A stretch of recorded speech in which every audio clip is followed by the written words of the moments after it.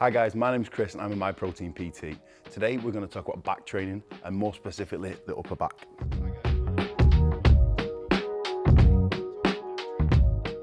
First we're going to start with the anatomy to decide what actually is classed as the upper back.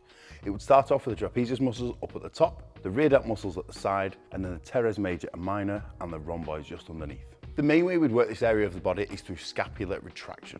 And the three best exercises I would choose to do this are a barbell bent over row, a plate loaded low row, and a chest supported dumbbell row. They all work through scapular retraction, pulling the muscles up and back and really working the upper back area.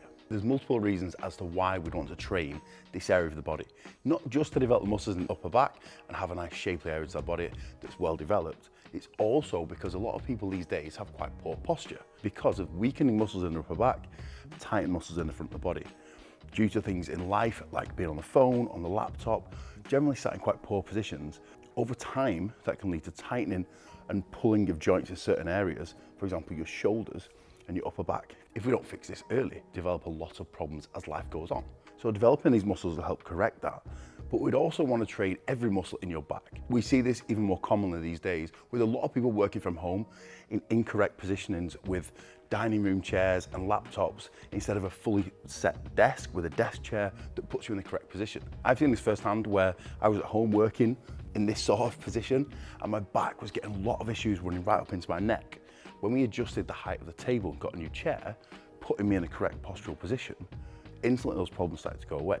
If that's you for an extended time period, for example a desk job for multiple years in a row, that's going to lead to tightening those muscles all the way through your body. So we need to try and train the entire back and mobilize that area to get that posture back in a good position. So not only are we going to develop the upper back and develop the muscles to get that aesthetic look, but also correct those postural positions in the process. When looking to develop these muscles, we want you to train at least once a week, but preferably slightly more frequently if we can, looking to 2 or 3 days. Depends on how much training intensity and volume you're doing per session and each person's individual recovery.